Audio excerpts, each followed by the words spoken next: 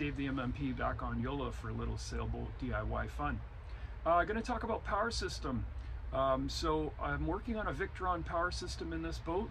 It's a Victron connected boat, so I've got a VE network, and everything is plugged into my Raspberry Pi, which is essentially working the same as a Sailboat GX. I've got a nice display on it, and so it tells me everything about it.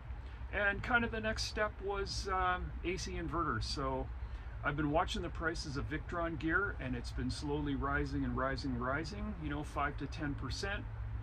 I've watched the inverter price, and it's been holding steady for a while.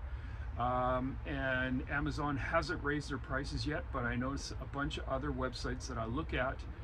There's one in Canada called volts.ca, and they import a lot of Victron gear, and their prices are starting to rise on the Victron gear. So I figured, okay, I better pull the trigger on Amazon, and I managed to get an inverter at the normal price before the price increase. So that was something on my list, and I figured I better just buy it before the price went up. So let's take a look. Okay, so here it is, Victron 12 volt. I'm running a 12 volt system, 1200 watts, and it is their Phoenix inverter, and it's good for marine and mobile equipment. A lot of people put these in their vans, a lot of people put them in their sailboats. So there we go, let's have a look. Okay, let's see if I can get this box open here. Okay, you get a little manual, and she's very well packed in foam. Victron does this with a lot of their bigger gear. So this thing is a bit of a beast. It's about 14 inches long. It's not very high or very wide. It's got the business end of it here, so you got DC input, VE Direct, which I'm going to put into my Raspberry Pi, which essentially is running Venus OS. You got a little switch here. You've got the remote on off, which I purchased the switch for it, so I can turn it on and off. And I think at the other end, it's got the AC out, so just a regular plug, and then the fan blows straight through. This thing is about 18 pounds, 17 or 18 pounds, so it's pretty serious. In this end of it, it's got the transformer. Most of the AC inverters don't have transformers built in, so that's what I really like about the Victron gear. They really do a good job of their inverters.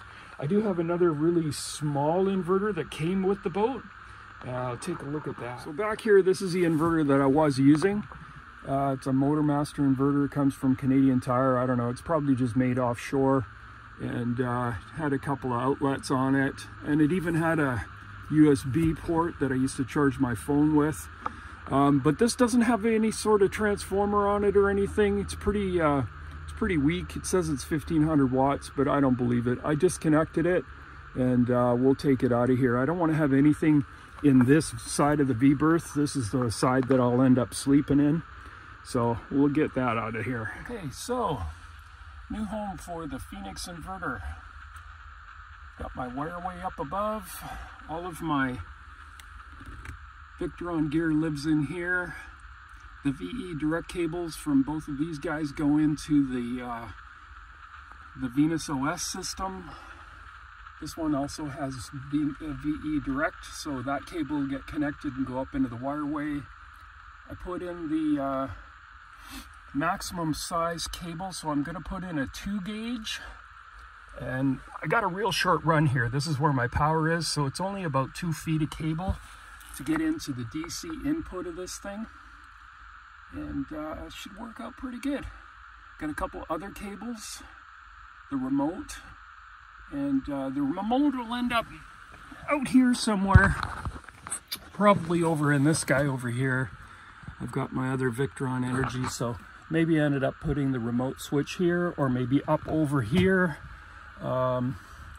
This is going to be the sleeping berth on this side, so maybe I even put it up in here so I can turn it on and off when I'm going to bed. So next thing is cabling. Okay, so the inverter is mounted in a technical compartment. There's a couple more things you need. So Phoenix inverter has an on-off control. It's just a little switch plate, and you just run a little 2-wire control to it. There's a little jumper on the inverter, and so if you put power on it, it'll just turn on. But I figured I would just buy this little switch. It's only about 20 bucks. I can just run it up to where my control panel is, and I can turn the inverter on and off. Or you can also just connect it to your AC main. Whenever your AC main shuts off, you can turn your inverter on automatically if you want.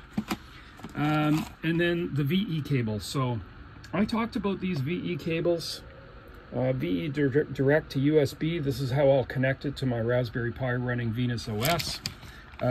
It also has the little isolator. So I made some cables, and a lot of people commented on the cables. If you're in a van, no problem, you can use the homemade cables, but if you're in a boat, I would recommend buying these guys because they have the isolator. So you need galvanic isolation on a boat, and all my other VE direct items, which is the MPPT charger and the DC shunt, I'm using the isolators just so I don't get galvanic corrosion. The other thing that I'm going to do is I bought a contactor. Okay, so this is a AC contactor, 110 volts, because I've got 110 volts in the boat. It's rated for 50 amps. Okay, so my connection is only 30 amps, and most boats are 30 amps or 50. So I've got 20 amps of reserve capacity here. It's got 2 normally open and 2 normally closed contacts. So it's a regular AC contactor that you would see in industrial type environment. Here you go. So you've got 2 normally open contacts, 2 normally closed contacts, and then you have these 2 contacts, which are the coil.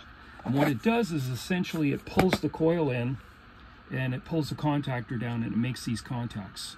So what I'm going to do is on these 2 main contacts, whenever there's AC power, so whenever the boat is plugged into shore power, it's going to pull in and it's going to activate the AC from shore, and these 2 will go to my outlet. Whenever I disconnect the boat, this contactor will drop out. These 2 contacts will make connection with these 2 down here, which will be my inverter power. So I'm only got 1 outlet in the boat. It's a single branch circuit in the boat. And what I want to do is connect this to my outlet. This will get connected to my inverter, which will go to the outlet. And either one will power the outlet. Either shore power when the boat's plugged in, or the inverter will power the same outlet when the boat's not plugged into shore power. I'm running AC inverter.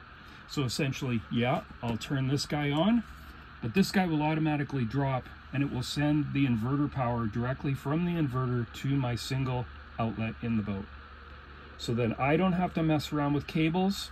If I unplug the boat, turn the inverter on, I got power going through this thing to my outlet. Okay, so we got the Venus OS cable tied on. Comes up here, and here's my mini hub. So my mini hub is up here,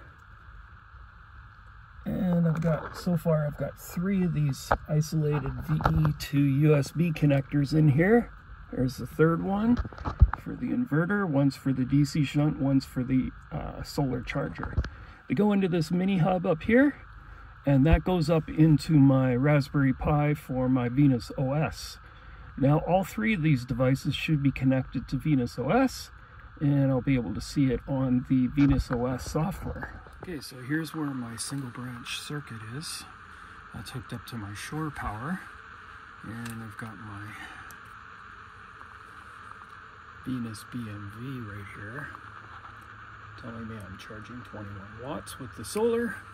And this looks like a really good place for my switch to turn my inverter on and off, because this is what I'll be turning on and off when I'm not connected to shore power. So that kind of looks like a really good spot. You plug it in and you realize that the inverter's not on, just flick that switch. Okay guys, that's it for me. Next week we'll get the cables all connected and do a little power test on the Phoenix inverter. If you like this kind of programming, give me a thumbs up, subscribe, and I'll see you next weekend for some more DIY sailboat fun on Yola.